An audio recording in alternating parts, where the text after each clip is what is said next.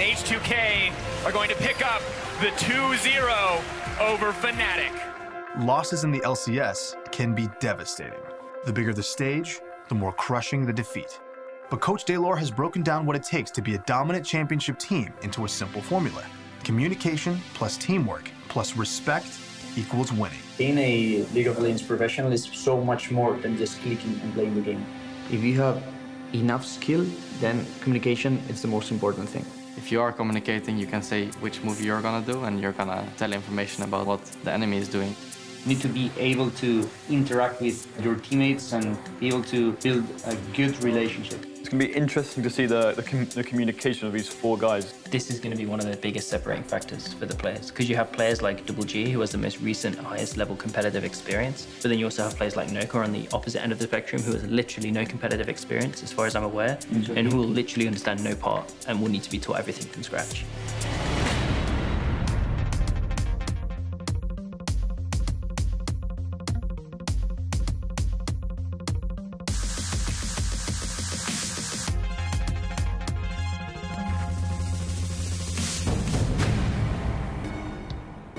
I think most important thing is care about teammate.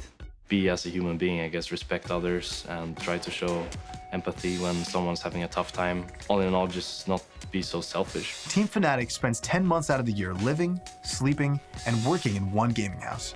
Player compatibility is paramount for team success because the pressure is always high and there is virtually no privacy. Yeah, you just grow together as a group.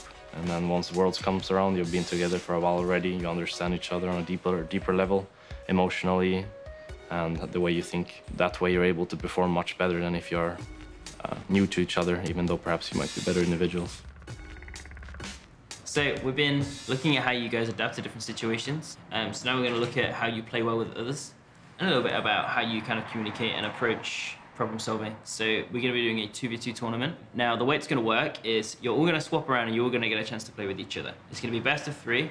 The 2 versus 2 tournament is simple. The team that kills the other team first wins. Each candidate will get the opportunity to play with one another. For every win, you get 1 point. For every loss, you get 0 points. The player at the end with most points wins.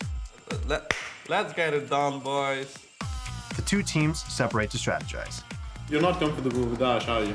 Well, we can choose anything. Because the thing is, I think Noka is good at Ash, and I think Noka is going to be playing AD carry. So he has been practicing Ash. Like, if you don't like it, then we ban that shit. I could go for it, but there's no point. No, that's what I'm asking. Like, if do you want Ash or not? Double G and Hosen agree to make Ash one of the 3 champions not allowed in the game. However, once the game begins... Oh, whoa, calm down. This is hella fine. You don't give a shit. Hey, what is this? No, don't you? Yeah. Like, the strategy was to kill Ash, but he just picked Tahm Kench. Without discussing with his teammate, Double G banned a different champion. Ultimately, their skill wins out. Boom, bitch! Boom, bitch! 1v2, motherfuckers! Good job. No matter who Double G is paired with, his team wins. Gnarly wave, bro. Again. Careful, back away from me. Nice! That's it. We did it. And again. My champion pool is insane. Like, not only in the AD carry role, but as you can see, they're banning 3 of my champions. They cannot do anything against me. This sucks so much because, like, I'm carrying these people, you know, I'm doing most of the work, and they're getting the wins as well. So that's fucking annoying. That's bullshit. Like, I'm the MVP 100%. Where I get my confidence from is I have played against all the players basically from both North America and Europe, and when the World Championship has been in Europe, I had played against all the Koreans. I know that at my top level, I can be a world-class player for sure. If someone is being really annoying and all, I just mute him. I just don't mind about the other people. I just like play for myself and like enjoy myself. Boom, bitch! Boom! I like the taste of your ass, bitch! Boom! Kaboom! Double G has revealed another side to his personality. I've actually played Double G before. So he was he was toxic. He's a casual EU player, basically, because a lot of them are very toxic here in the game. I had a bad attitude. I had bad attitude towards other people, and like, the past just keeps returning back to me. And I mean, no, I cannot do anything about that. That's how I was, and I know that it was bad. A toxic player is someone that is negative all the time, spouts racist and or vulgar language at teammates, and either leaves the game early or finds ways to help out the opposing team.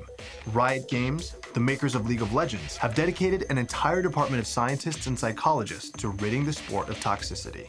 This includes monitoring chat boxes as well as allowing other players to report bad behavior. Currently, all professional players must undergo a thorough background check. If their accounts are deemed toxic, players are suspended from all professional play until they're able to complete a rehabilitation program.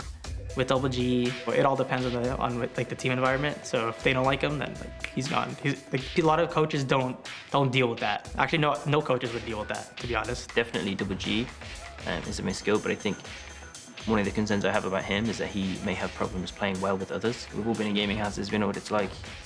It's difficult to be living with someone who's constantly telling you everything you're doing wrong all the time. Yeah. You know, sometimes you need that guy who's like, no, it's okay, you know, it'll go better.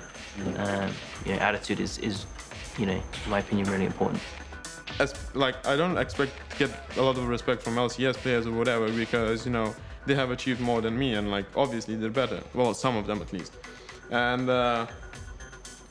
it just annoys me when some random person who's bad at the game, who's probably bad socially, and he's probably fat, ugly, or whatever, he has the nerve to talk shit to me. You know, that's when I snap. You know, you shouldn't be doing that. And then I tell them how it is. You know, you should shut the fuck up. This is a serious problem. An elimination is coming up, and even though Double G just won a sequence of powerful victories, he isn't as safe as he thinks. I don't think he'll ever get to the professional scene, none of the upper echelons of the professional scene, unless he learns to take feedback from people who are lower level than him. Because just because they're lower ranked than he is doesn't mean that they don't know something he doesn't.